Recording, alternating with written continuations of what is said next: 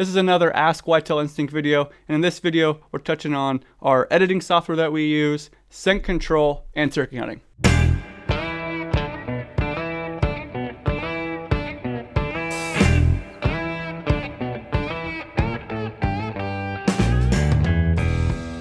So to start with, we just want to say that we made a map scouting video. I think it was either the last one Ask Whitetail Instinct video we did, or one before that. We've got a couple maps, so for you guys that sent those maps in, we haven't forgot about you. We're doing them. We're getting to them here coming up. So keep sending in your questions because we have a bunch we're going to get to here today, and we'll just keep making these videos. And like we said, with the maps, we're getting to your map scouting videos, and we'll get those up soon. Yep, same with the questions. We had a whole list of questions, so we're just working our way through all the questions you guys have sent in and the maps as well. So usually we get your maps, we'll send you an email back so you know we got them, and then it's just a matter of us working through them and then getting the video put up. So we have them, we're going to get to them, it just takes a little bit of time. Yep.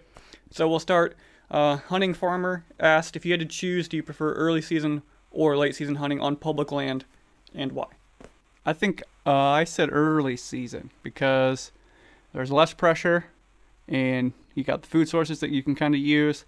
Plus, you think you can use your off-season scouting a little bit better once you're in there, like during the summer or something like that. You know right where they're bedding and you can move in right away. So I think I responded back with early season, but I wonder what yours is. Yeah, a lot of the early season stuff is a lot of the people aren't out there hunting yet. So like and they haven't been. If you can go out there and scout, and you find where the deer are, you do some velvet scouting, some stuff in August, usually you can get on those bucks pretty early if you're doing your scouting and no one's been pressuring them. And usually here in Nebraska, season opens September 1st. We usually have like a whole month before anybody else even gets out there with us at all to go hunt. So that's why the early season is pretty good. And the late season a lot of times is good if you can find where the bucks are. Yeah. Because we've had up and down late seasons the last couple years, but just depended on if we were finding where the bucks wanted to be that year or if we didn't. If you can't find them and you're into searching, it can be tough. It's tough and it sucks. But if you're on the bucks and you're like, okay, this is where they want to be, you can go back every night and they're all there. So it just kind of depends for late season. Some years the late season is like really good and we like that better. And some seasons, late seasons, like this year was tough just finding the bucks. We're hunting new properties. And we did better early season seeing deer. But we did a lot of, like I said, off-season scouting. If you have trail cameras, you've run them through the summer. So you have a good idea where those deer are at. And you can use a lot of that, like we said, off-season information to make moves right away. And especially on public land with less people. Yeah. The only problem with the early season is, like, a lot of times it's the getting in and the out because you sweat a lot. There's bugs and there's water. We're usually crossing water. And the late season, you can walk wherever you want on the ice and it's cold. It's cold. And you can, and it's cold and it snows, but you can get in. So, I guess if I had to choose only early season or late season, I don't know, that one's tough too. I'd probably go early season. If we're talking like September 1st to October 15th, that's where I'm going, as opposed to like December 1st to January 15th. Probably. I guess our opinion is early season is where we're going to go. If we had to choose one. Yep.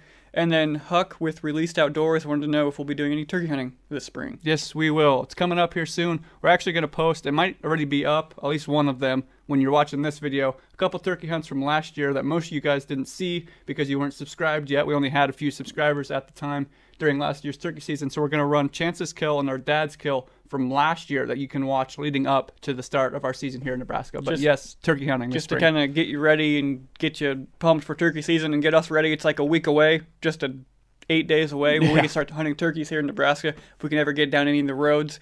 But so yes, we're gonna be doing lots of turkey hunting, starting with bows for a month here or so, at least 3-4 weeks, and then going into shotgun after that. Got a bunch of new properties to hunt and some properties we've hunted before. So we're gonna be going all over to those different pieces of public land where we've hunted before and new pieces hunting turkey. So if you're watching this and you haven't saw those 2 hunts from last year, check those out too because they're pretty cool. Julius Villarreal wanted to know, how do we think this hard weather is going to affect this upcoming deer season? And to kind of preface that, when he sent this question in, and even like it is now, we've got tons of flooding here in Nebraska, so that'll affect deer up in the northeast part of the state. The western part of the state just got hit with 12 inches of snow, and we actually just got all the snow melted, and it's March 17th. I know places like Wisconsin's having flooding, Iowa's having some flooding, and we've all had a really harsh winter. So he just wanted to know how that sort of weather would affect the upcoming deer season. And I guess I don't know too much about the science, so I don't know how it's going to affect like antler growth and that kind of thing. I know I saw something from Dr. Grant Woods that said he thinks that it will affect buck's antler growth as we go through the season. I thought it'd probably have a bigger effect on just does caring for fawns or carrying fawns at this time, trying to find food. Because I know when we were out scouting, like there was nothing for the deer to eat if they weren't going to an ag food source. So Yeah. for me, I thought maybe that bigger impact would be on the doe, is just having to care for fawns and that kind of Maybe thing. only having a single fawn instead of two, or Yeah. losing the single fawn because they don't have enough to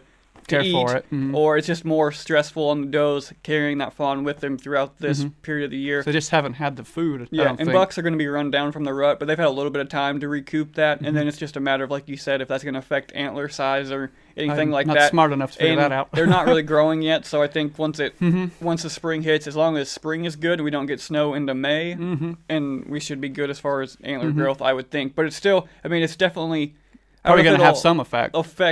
how much, but it's definitely having an effect on the deer. Like, they're feeling it this winter because it's been a long winter, tons of precipitation, and so they're definitely feeling it. That's for sure. Yep.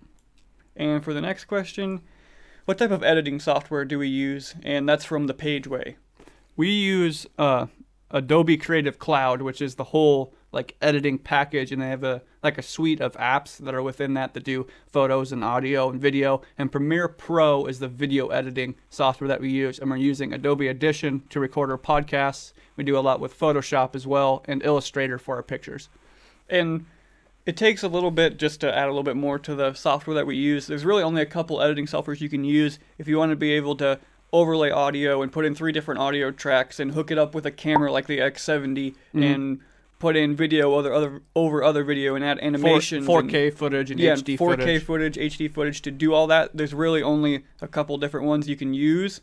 Final Cut Pro and Adobe Premiere Pro are pretty much the only 2 different ones you're going to find. Final Cut, a lot of people use that for Mac, I think, but you can use Premiere Pro for Mac as well. But so it just kind of depends what you want to use it for. I'm sure there's cheaper ones or simple ones if you just want to go out, film your stuff, and just make a quick video. But if you're looking to do TV stuff or YouTube stuff, and you're gonna need to cut and overlay stuff, Adobe Premiere Pro or Final Cut are probably what you want to use. But we use Premiere Pro, and I'm not gonna lie, it takes a little bit of getting used to. You're gonna have to spend some time doing it, Googling some things to figure it out. It's not the simplest thing to use, but once you get it, then it's simple, if that makes sense. It takes a long time to learn it, but once you learn it, now you can move through it and edit something really quick. I'd recommend Premiere Pro as your editing software if you're looking to get something. I'm not sure on the price, but it is a little bit expensive. We got it luckily free through our college when we were in college, so we can use it now, but it is kind of expensive. So, I mean, if you're looking for a cheap option, it's probably not necessarily the cheapest version that you can get, but I would recommend using it if you're looking to buy something.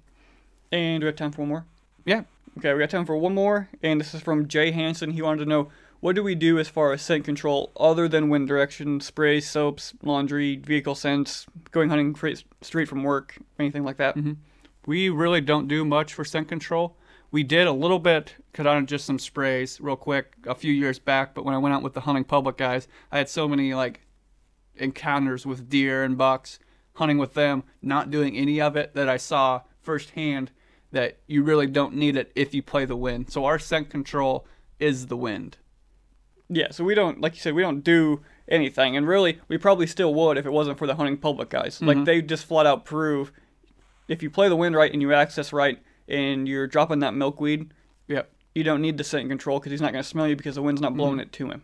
Yeah. And everybody's going to get busted. We get winded all the time. Guys at the hunting public get winded. And everybody that hunts, you're going to get busted through your scent because you can't eliminate all of it. They've done studies where dogs have tracked people and stuff like that. Like, the deer are going to smell you. But we play the wind when we're going and doing our hanging hunts, and that's our scent control. So we don't wash our clothes. It sits downstairs or in our rooms or in a bag. Like, we don't do scent control. It's purely the wind. And you shot that buck. Dad shot that buck. I mean, and you've seen the bucks that we seen that came in, didn't smell us, kept going. So, I mean, people are going to say, well, maybe you would have shot some of these if you were wearing scent control. Well, I don't know if a lot of time they smelled us or they seen us or they just walked on the wrong trail. Like you said, you can't always set up because maybe you're expecting them to come from this way, so you got your wind blowing like this, and they walk behind you. So, I mean, you can't always set up perfectly. But even your scent control products, they have a smell. Like, not to you, but to that deer who's got way more of that stuff. I mean, there's nothing you can, as soon as you get in your truck, smell. Yeah, and we're not saying that those don't work. I mean, they probably do help eliminate some of your scent. So, I mean, if you want to use them, go ahead. We've chosen not to use them. We just feel, in our opinion, that the advantage we're getting from using them really doesn't outweigh or feel like we should use it when we go hunting. Yeah, so we don't use it. Scent control, play the wind, make sure you're accessing right, make sure you're setting your stands appropriately for where the deer are going to be coming from, And I the think majority of the time, you'll be fine. I think like what Chance just said, that's the most important part is playing the wind, accessing right, and knowing what the wind's doing when you're in your stand. Because just because you put scent control spray on doesn't mean you can hunt a food plot with your wind blowing right out into the field anyway. So you still have to play the wind. So we just feel like we'll just take our chances and play the wind. Yep. So that'll wrap it up for this Ask Whitetail Instinct video. Again, we're getting to all you guys' maps. Thanks for sending them in. Yep. Keep sending them in. Keep sending in the questions, dropping them in the comments on our Facebook page, on Instagram, all that. We love answering them and going through them and answering you guys' specific questions. So thanks for watching this Ask Whitetail Instinct video.